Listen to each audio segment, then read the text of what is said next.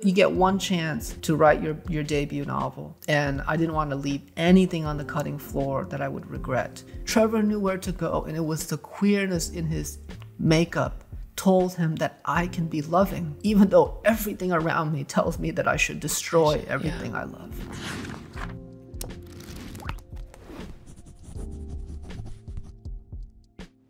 Ocean, I am so delighted to speak to you today. When I first started my book club at Service95, and I was kind of putting down my list of authors who I would dream to talk to, you were at the top of my list.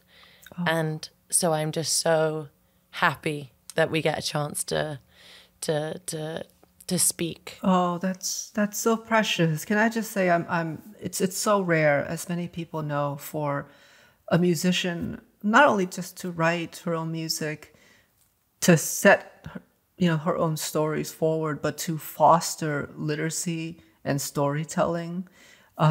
It's such a special thing. You could do there's so many things that you do and you could continue to do, but for you to center reading and storytelling is such a remarkable feat, and it makes it really, really special. And I think, my students at NYU, this is the biggest clout I'll ever have with them. They'll finally listen to everything I say after this, I hope. Oh, as if. We can dream.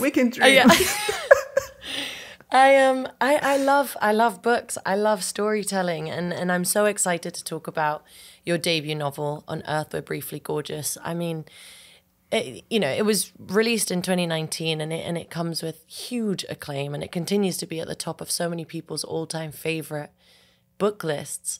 But I have to say, you had me at the title.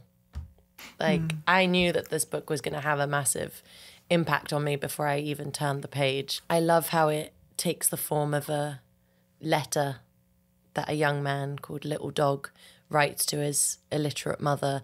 I love how the letter takes us backwards and forwards and reveals new layers of perception at each turn. And I just found it so incredibly moving. And, along the way, we learn the effect of family trauma and the immigrant experience, and particularly the gay immigrant experience. And I just think you do such a wonderful job at depicting the story throughout, but there's drug addiction and there's loss, but there's also so much solidarity and love in it. It's so layered and beautiful. And first of all, I want to thank you for it, because it's also been at the top of my recommendations list. It's like one of those books that once you finish it, you're like, shit, I don't know what I'm going to read next that's going to be able to top it. You almost don't want it to finish. And that's also been the reaction of so many people who I've recommended the book to. So thank you for that. Oh, that's so sweet. And I'm so excited to talk to you about this very, very special novel. Oh gosh, that's so sweet. It's the highest praise coming from a musician, because, I chose the epistolary form because I wanted to put language at its most pressurized and highest stakes.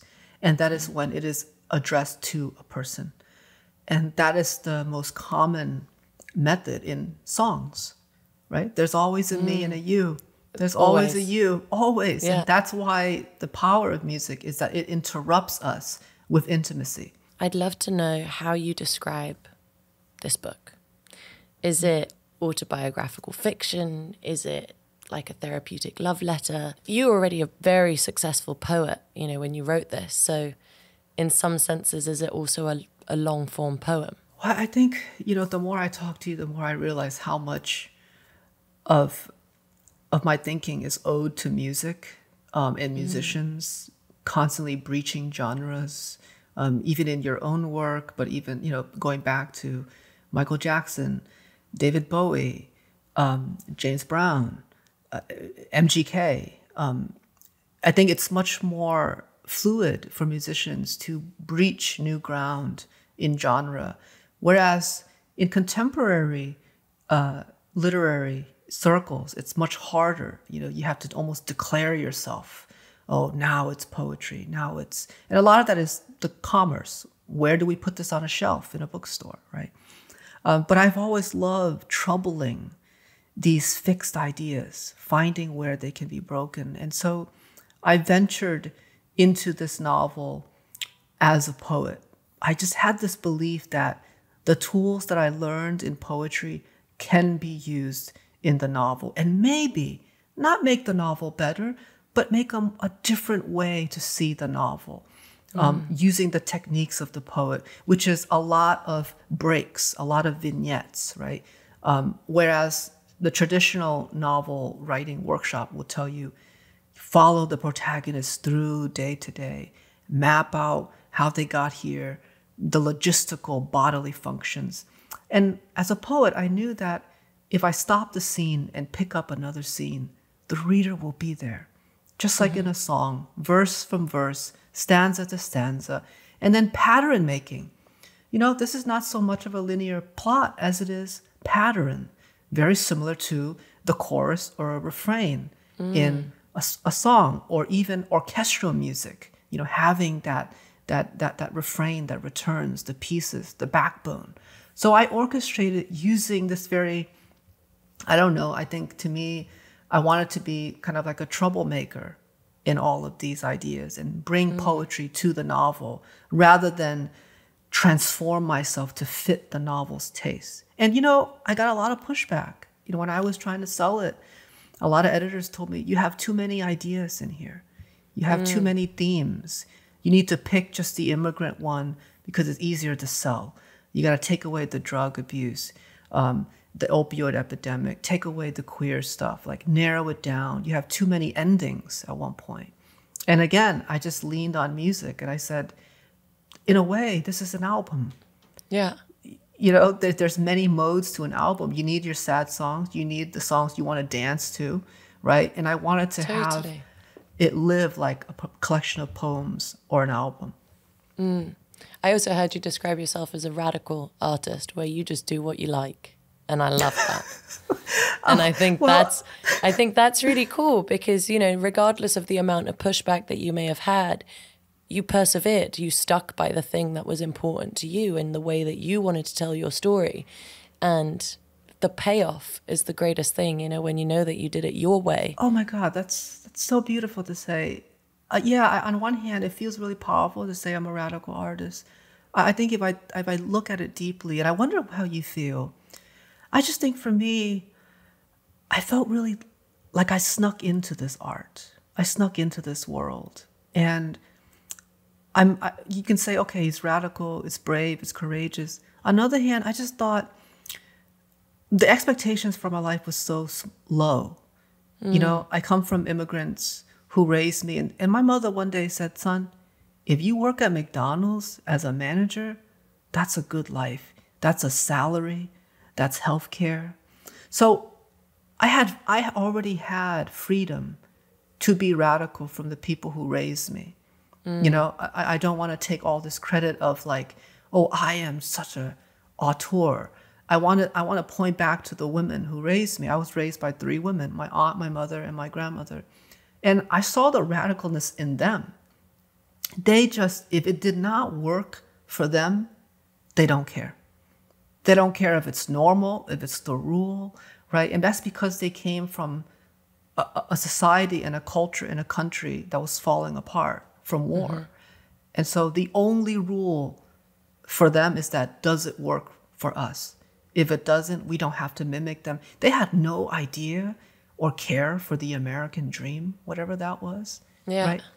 Everything had to fit the needs of their children and themselves. And I think I stubbornly just learned it from them. I'm curious, with your family background, if you had that same pressure, or did you feel free? Because often the cliche of immigrants is like, oh, there's this kind of upward mobility. We want to be doctors and do good by society. But on the other hand, my immigrants were like, go off.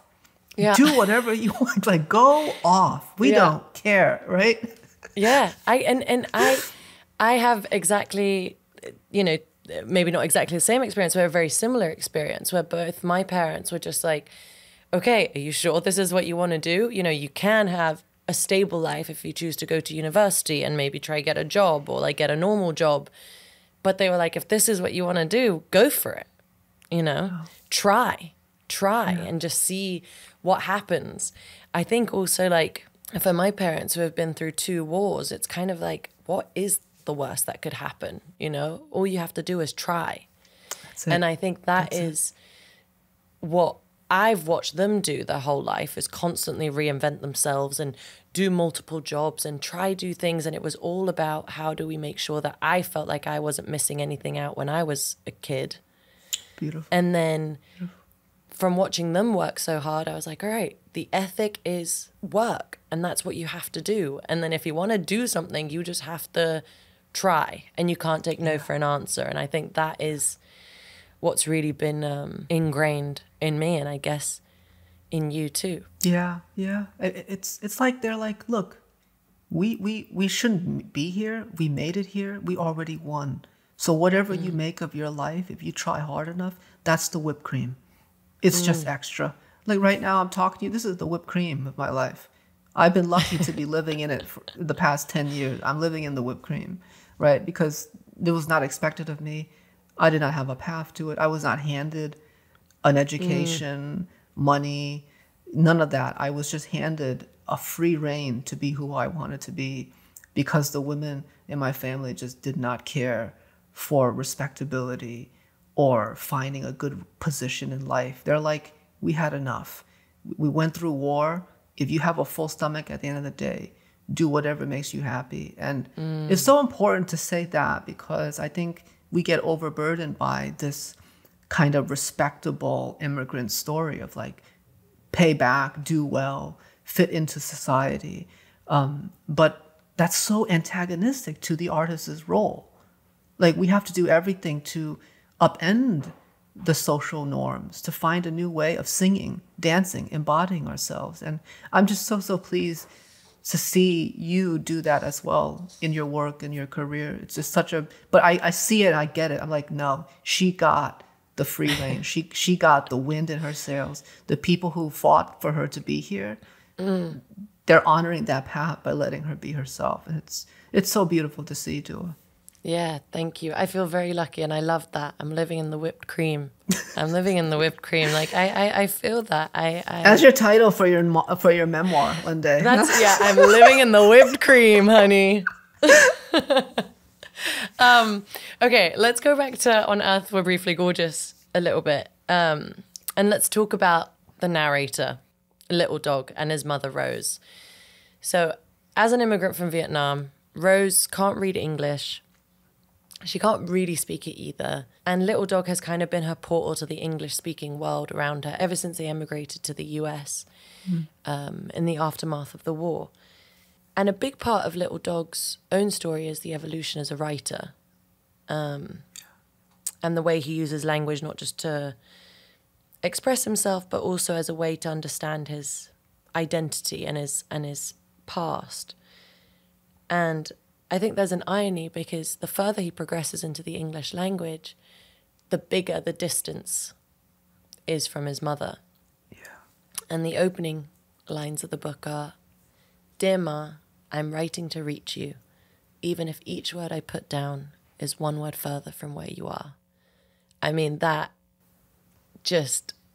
it breaks my heart. I mean, tell me about this contradiction, like how a letter to his mother could in some way actually push them apart. Well, for many immigrants, particularly immigrants with language barriers, it's the quintessential story of American success, which is side by side with American loneliness and American isolation. The further you make it, particularly in writing and language, the further away you are from the people who brought you here. And I associate it with, this idea of sending your child off on a boat.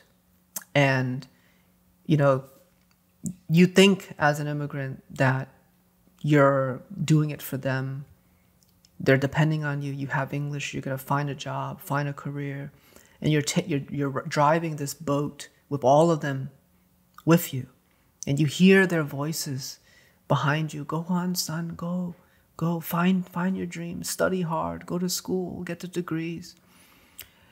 And you feel their support. And then one day you notice that the voices are very quiet. And maybe you're starting to build a career, build a life. And you turn around to show them what you earned, a prize, a publication. And you realize they're gone. They were standing at the dock the whole time. They could have never been with you because the life of us education is an isolated one. It's an independent one. And you can only help them with what you have, but they're not with you. And the fact that most of my family can't read my work is a ultimate metaphor, summation of that journey. But it was also something that excited me, because what is a message in a bottle thrown into the sea and then never found? What is the point of language if the you is not there anymore, or will never be there, or was never there in the first place? Then the crisis falls on language itself. Can the act of writing for someone who will never hear it, does that do anything for the speaker? Does that do anything for the self? Can it build a world? Can it get little dog to say things to his mother he could never tell her in person? Right. So in a way, the denying of a listener allows the confessor to say more than he ever would if his mother could just pick up the book and read it herself. Right. The queer love story, the fraught sexuality, the intimacy, the heartbreak, all of the things that he went through. He might not even want to burden or hurt his mother with his pain. And so in a way, the only way this letter is possible is that she can't read it. And yet it denies them the ultimate bridge. And that contradiction is not only American life, but modern life at large. I guess the way that I was likening it is kind of in the way that, the monarch butterflies appear through the novel. In the beginning, they're tragic because the migrating butterfly dies before it can return to where it's come from. And I think that, the contradiction in the way that a letter could somehow push them further apart, I thought was incredibly moving. I mean, it's still a mystery. Scientists don't know why they know or how they know where to go. And they land on the same tree at times from the generation in the years prior. And there are even some moments where you see in their migratory route a great swerve. And it seems like they're swerving around nothing. And scientists have always seen around the coast of Mexico this big swerve. And they thought, gosh, why is they're getting blown by the wind? There's no wind current. And then only much later, through archaeological digging, they realized there used to be a volcano hundreds of years ago where they stood, right? So there's a phantom limb. They're responding to something already gone. And so their memory becomes an archive of the earth through the wounds and healings that the earth has gone through geographically. And it raised this question of, even if you don't make it, right? It takes 5 generations of monarchs to make one flight from Canada to Mexico. But even if you don't make it, something is passed on, some information, right? So it kind of answers your question about the letters. Like, even if you don't speak, you still embody your parents, their fears. It's in our mitochondria. It's in totally the generational ticks. Trauma. We keep it. We carry it in some way. It gets passed down for sure. It's knowledge. It's good knowledge, unhelpful or helpful, but it's knowledge. And I think in a way, a letter is so important. It's also moot, right? Sometimes there are these moments I'm interested in, and I don't know how you feel, with our parents, where touch and proximity is also a kind of communication, where I can anticipate what they would think, what they would say. 1000%. Even now, my mom has passed, for 5 years, and I still look at things, and her voice, her opinions, her judgment on things, her sassiness, comes through, and informs how I think. I was like, oh my goodness, you know, I know you're gone, but somehow I've inherited your mind, you know. It's funny because they say, you know, as you get older, you become more and more like your parents. And I feel like I used to like reject that thing of like, no, I can't be. I have to be my own person. I can't be turning into my parents. But I hear their voice all the time. And as I get older, sometimes even how I speak with my younger siblings, I'm like, oh shit, that's something my mum would say. Or like, that's so my dad. Or like, you know, whatever it is. It's like, I completely feel that. It's touch and proximity. You're right. It lives on through us, you know. Blood is thicker than water, for sure. Yeah, 100%. And now I'm proud of it. I've said, oh, there you are, Mom. There you are. It's beautiful. Let's dig a little deeper with Rose and Little Dog. You know, it's a very tender relationship in many ways, but it's also scarred by abuse. And there's this particular scene which I found quite sad for both of them, actually. It's when Little Dog tells her that he was being bullied on the school bus. And he's wearing those sneakers with the flashing lights. So, you know, you can tell that he's clearly pretty young. I think that's kind of the detail that really got me. And he tells Rose about being bullied. And she hits him and she tells him, be a real boy and strong. What does this say about their relationship and Rose's own experience with violence, and maybe even the way that she views masculinity? I'm so happy you said that, brought up that scene. I think it's a very important scene because it's so complicated, and I wanted the complexity of that to sit without resolution, you know. And I think that scene is so important because it articulates the frustration, or I hope it articulates the frustration of Rose's helplessness as a mother who doesn't speak English. And she basically says, you can't tell me this. You can tell this to a white American parent, and then they will go to the principal. They will write a letter, a sternly worded letter to the Board of Education and have it resolved. They'll start a petition. They'll join other moms against bullying, right? All these wonderful things of agency. And I think ultimately that scene is about who has the power to change one's life. And Rose, being so gone through so much and being so wise, she knows that she has no voice in this world. And in a moment to protect herself, this is so hard for me to hear that my son is being bullied, and I am equally as helpless as him. And the boy doesn't know, because the boy thinks their parent is a superhero. You are the mother, you are the North Star, everything revolves around you. You must be able to come in and just solve it. Fix it, yeah. And he tries, and then he learns that she's limited. And she says, if you can't resolve it, don't even tell me, because I can't bear it. You know, and then that excruciating feeling of seeing your child hurt and not able to help them at all in this new world, in this new country. She says what I think most, or anyone who loves their child would do, like, you got to find a way, because I don't have it for you.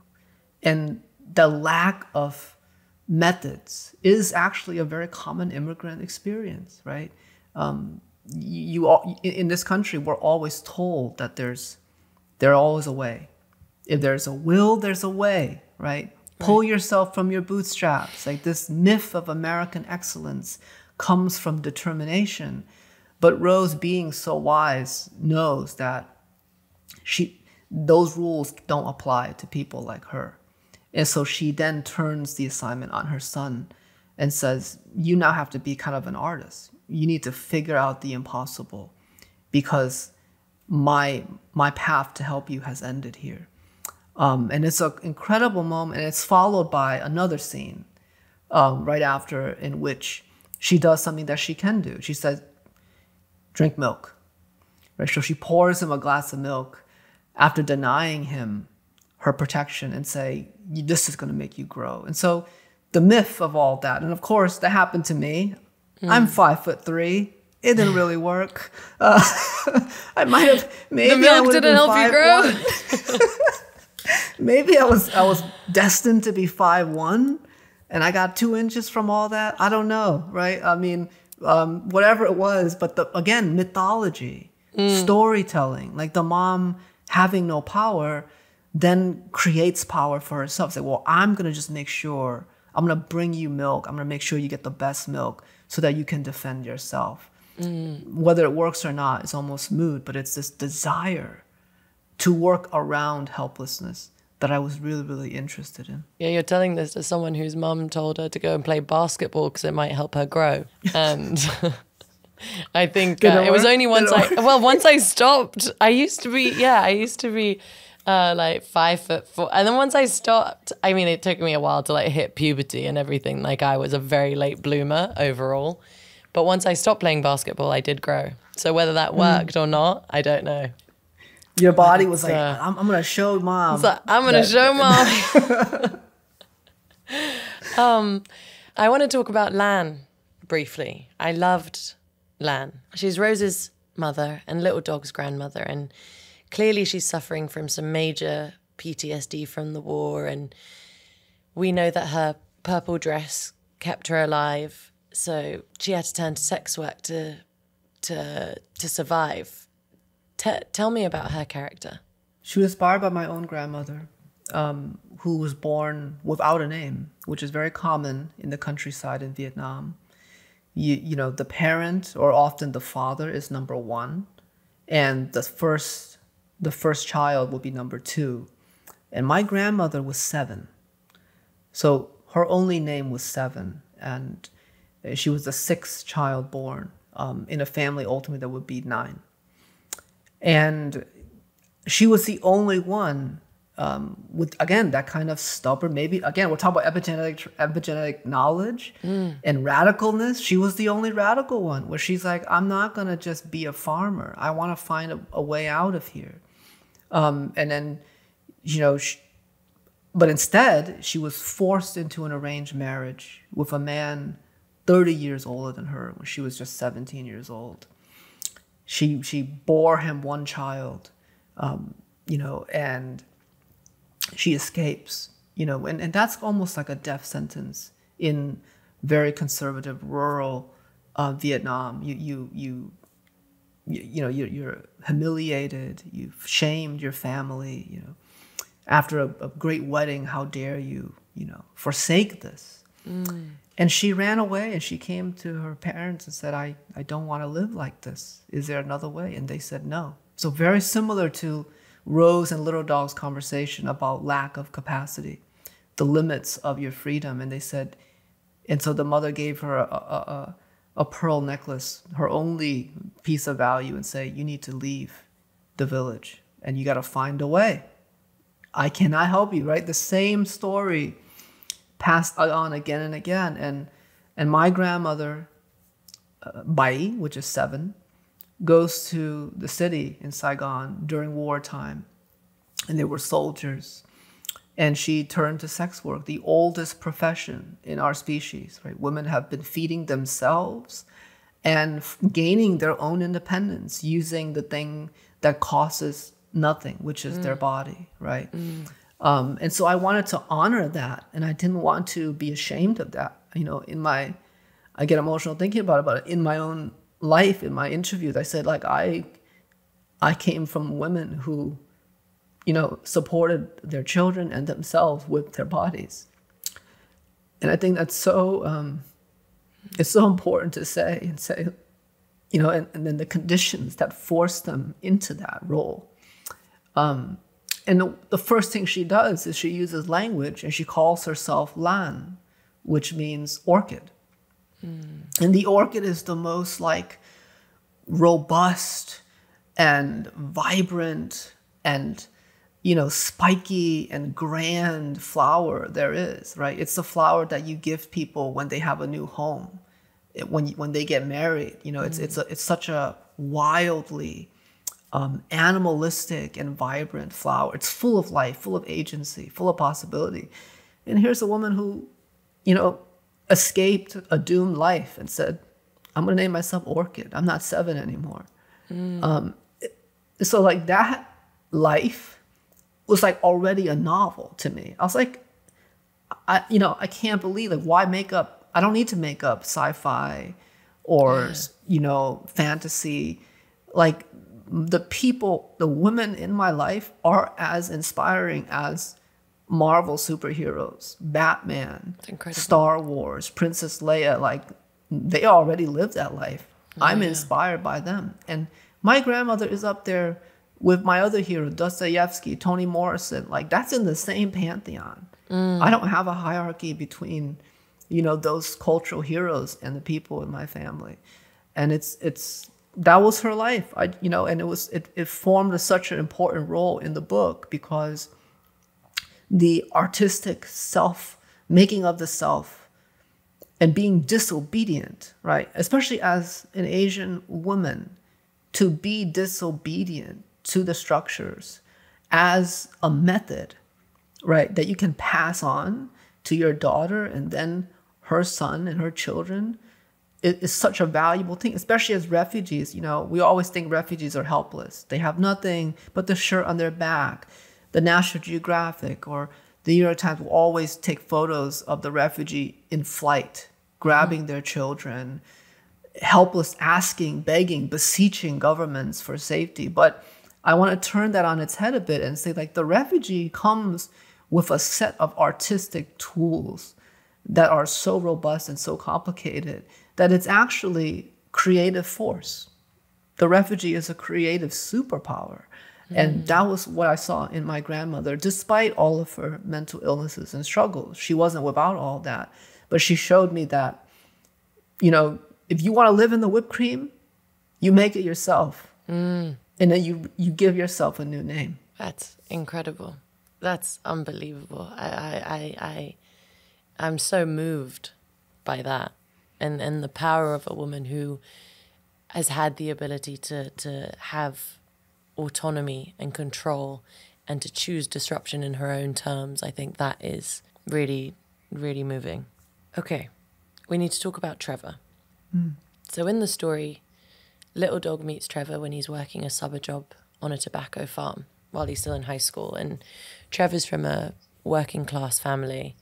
He listens to 50 Cent all day. He lives in a mobile home with his alcoholic dad, from whom he's definitely inherited a stereotyped understanding of American masculinity.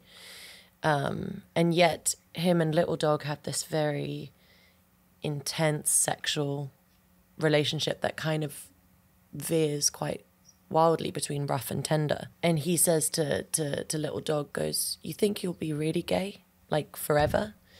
And there's a dangerous edge to Trevor, but unlike many of the other characters in the book, his violence really kind of turns inwards. I guess he has a lot of demons, doesn't he? The Trevor character is so crucial and important to me. I've known many Trevors. I've seen them come and go. I've seen them lose themselves. I see society lose them. I've seen society throw them away. And I was curious to ask this question of myself for the novel, which is, what happens if a boy like Trevor inherits all the things that should be poisonous? American masculinity, the toxicness of it, the loneliness, the isolation. I mean, I've seen boys be so afraid to be feminine that they deny themselves their own humanity. I've watched growing up, in America, boys who are so afraid of putting their arms around each other's shoulder, even though they want it so much. And this is, straight boys who just, because you're a human being, right? We have told each other in this country that for a boy to touch another boy is a death sentence of gayness. And but then you live your whole life like that. You deny yourself. And now we have this epidemic of, straight male suicide. And one of the diagnoses is that men in their 20s and 30s don't know how to ask each other out for companionship because they're so afraid. It's so fraught. They don't want to be misunderstood as asking someone on a date, right? It's so awkward to ask a male companion to just hang out. Right? Yeah. And it's so sad to me. It's like this, it's so deprived of humanity. Like we think of America as a place of progress. We have, incredible arsenal of weapons, pharmaceuticals, technology, money-making enterprises. And yet we're so primitive here in how we deal and make possible tenderness. And so many other societies that we America calls backward is way ahead in human relations. Totally. And I wanted to upend that. And the easy thing is to say that Trevor is just trapped and he's doomed. But what is important for me to insist that this story is not a tragic story because of queerness. It's tragic because it's America. America is a tragic story. Shall it remain so? I don't know. I don't know what's ahead in its future. But it's important for me to say that this is not a tragic story because of queerness. Queerness is what makes the story magical. It's tragic because of opioid epidemic. It's tragic because Purdue Pharma, as Nan Golden so beautifully fought against the Sackler family, poisoned this region before we had a term for it, the opioid epidemic, right? And Trevor was a victim of American commercial greed, but he's not a victim of his own queerness. And for that character, I wanted to ask, what happens if he doesn't have any role model to act tenderness and care for a little dog? Where does that come from, right? So there's a moment, a critical moment where they have a botched sex scene, right? Mm-hmm. And it's messy, it's botched, they don't have any role models, no one told them the birds and the bees story. And it's a story very common for gay men and boys, And you expect Trevor to kind of shove little dog away or kind of punish him. And Trevor does something that only Trevor has. No one taught him this. He goes and he bathes his friend in the river in the most tender, merciful way. And he basically rescues his friend out of shame. And I think for me, it's like, I wanted to show that queerness is a power inside us, that even if you don't even have a name for it, never in a single dialogue tag do they call each other queer. The word queer is just never used purposefully in the book, because I wanted to ask the question, what happens if queerness is a force rather than a name, a social category, an identity marker? It's just a force, and it's a force of goodness. God forbid it's a force of goodness in somebody, right? And that's what happens. Trevor realizes something that no one taught him. His father, his family, his culture did not teach him to do this, to act care, to save somebody with mercy and dignity. He does it. It's just in him, just like the monarchs. Inherently. Just like the monarchs. They knew where to go. Trevor knew where to go. And it was the queerness in his makeup, the natural queerness in him told him that I can be loving, even though everything around me tells me that I should destroy everything I love. Let's talk a little bit more about that sex scene that you just mentioned between Trevor and Little Dog. I listened to your interview that you did with Sam Smith. On the Sam's so sweet. Pink House podcast recently, which to everyone who's listening, I highly recommend that. And you said that when you were writing it, it meant that you'd never be invited to Oprah's book club. I'm not sure that's true, but you're always welcome here. But there's actually a much more serious point here, is that your book is actually being banned in some US districts. And there's like an alarming trend in challenging and banning books in the US, particularly those of LGBTQ plus authors. And it's happening at alarming rates. And I'm just, I guess for me, I'm wondering, how do you respond to something like that? Well, it makes it ever the more important, you know. That scene was one of the last edits I had in my book, and we were already in production schedule. And I just told my editor, I said, I have this scene that I've been trying to be brave enough to write it because I just didn't want to have a sex scene there just to be edgy. Like, that's not my artistic impulse, to just be new for the sake of being new. I want it to be meaningful. And I said, there's a chance here to turn this scene that we see all, you know, that we think about all the time as strictly pornographic, right? The rim job. But there's a chance, there's opportunity to displace that meaning, salvage, rescue that meaning into a new meaning of mercy, salvage and rescue, and self-dignity. And my editor was like, it's going to be hard, you know, to make this, it can be hard for it to be palatable. But, you know, bless her heart, you know, she's a queer woman, Ann Godoff, she's a legend. She's published Zadie Smith, Thomas Pynchon, Will Smith, you know, she's seen it all. And I don't think any other editor would have given me permission, to be honest. I mean, like a younger, maybe a straight person, I don't know, but I don't think someone would have been able to sit at that late in the production, right? I mean, at this point, we've already gotten green light from salespeople, reps, everybody has read the book. And here I am, like, plopping, like, one more. like this kind of like explosion in the middle of it. And she's sitting, hearing me talk, and she says, at the end of my explanation, she says, you know what? You're right. We're going to go to print. I'm going to ride or die with you on this. Wow. I have chills. It's amazing having someone who really writes for you, who's like there. You get one chance to write your debut novel. And I didn't want to leave anything on the cutting floor that I would regret. Regret is like my worst enemy, you know? Yeah. It's like so much in my life has been regret. And I just did not want to do that anymore. The banning is not surprising. You know, you don't prepare, you know, young people for queer intimacy, and then you punish books that affirm this because you're uncomfortable with it yourself. And it's such a self-absorbed, you know, fear, and it lacks empathy. And I'm not surprised that, you know, with the rise of alt-right and conservative movements all over the world, we're seeing this pushback. I have the pushback in Vietnam as well, right? And America has historically been like the beacon and influencer. So whatever happens in America, for better and for worse, influences so much of the world. And I'm seeing this domino effect of these bans happening.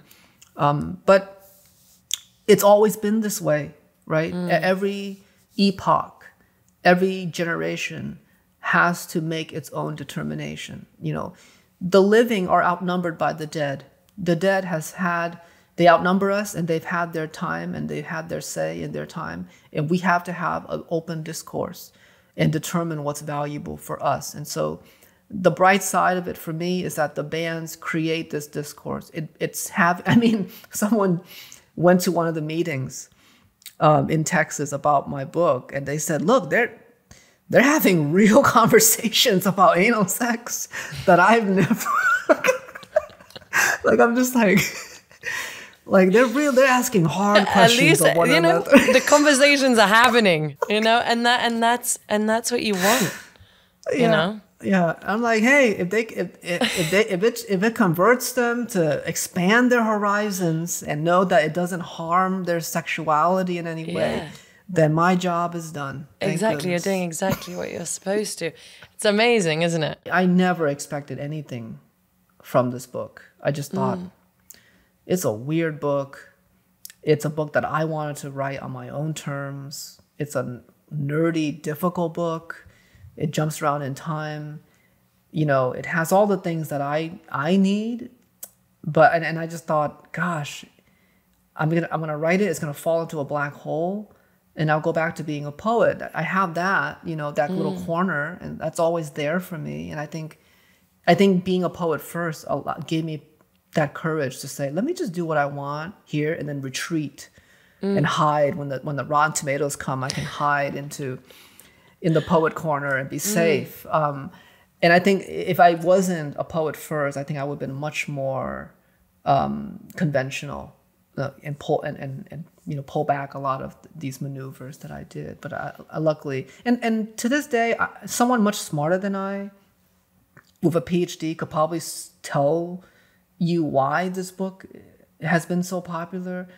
But to me, I'm still kind of shocked. Like it doesn't hit like the bestseller like attributes, right? Plot, resolution, antagonist, like a protagonist overcoming an antagonist. Like there's no victims and there's no villains in this book. And someone much smarter than I can explain it. But to me, I'm like, I still don't know why or how this book did what it is. I'm grateful, but I just kind of wanted to write the weird thing, and I'm surprised that I'm talking to you now, but I'm really grateful for it. You were so authentic to yourself and it worked out. And I think that's the other thing about, making art is like maybe we put so much pressure on the idea that something has to be successful or it has to be like the biggest thing we do. It's as long as we stay true to ourselves, write the thing that we want to do, make something that you're proud of. If something amazing happens with it, amazing. Yes. Great. Yes. And if it doesn't, it's okay. You just make something else and you carry on your like creative journey. That's what it is. That's what it's about, when you're an artist and when you're a writer and a creative, and you just keep it moving. 100%. I'd love to know what's coming next for you, Ocean. I heard that On Earth We're Briefly Gorgeous is being adapted for the screen. Yeah. Can you reveal anything about that? It's funny you asked. I just had a producer meeting earlier in the morning. Amazing. So we're in the final edits of the script, and it's just been such a beautiful, difficult journey, because it's challenging, because I never wrote this book for the screen, like when A24 came and said, we want to make this film, I said, really? You don't think, I'm like, how would you do it? They're like, well, I don't know. Everyone says it. We'll make it exactly how you wrote it. And I said, really? It's going to look like a 2-hour music video, like on cocaine,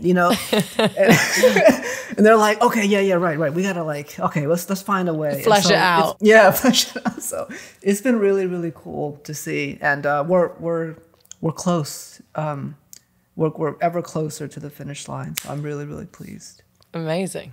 Congratulations. That sounds really exciting. I'm really looking forward to that. I'm excited to see how it's all, changed, and also how you've preserved the bits of the story and added to it. I think that's going to be interesting for everyone who's a fan to kind of dive into it in a different format. Me too. But I appreciate that the book got a chance to be a book. Yeah. That's really important to me. Like the option was optioned before the book came out. And a lot of times the book, people announced that right away with the book's announcement. But I just didn't want readers to feel like the book was out of their hands and into a production company. I wanted readers to have a relationship as you had, which I'm really grateful for the book. And then the film comes as whipped cream. It's just extra, right? Yeah, beautiful. Ocean, thank you so much for joining me today. This is one of my favorite books, and to spend time talking to you about it has been a real privilege. Likewise, Dua. I want to take a moment to remind everyone to go to service95.com, because you've given us an amazing reading list and a playlist, which I can't wait to check out, as well as a really beautiful reading from the novel. And anyone who signs up to the Service95 Book Club newsletter will also get all of this exclusive content in the monthly roundup. Ocean, thank you again so much. I have absolutely loved this conversation. Thank you so much, Dua. I can't wait to go to one of your concerts with a giant can of whipped cream. Please. You'll know what it means. Please. I need you. We need to hang out in person. I would love you to come to a show. Just let me know. Yeah, I can't wait. That'd be really fun. All right, my dear. So lovely to chat to you. Thank you. Ciao.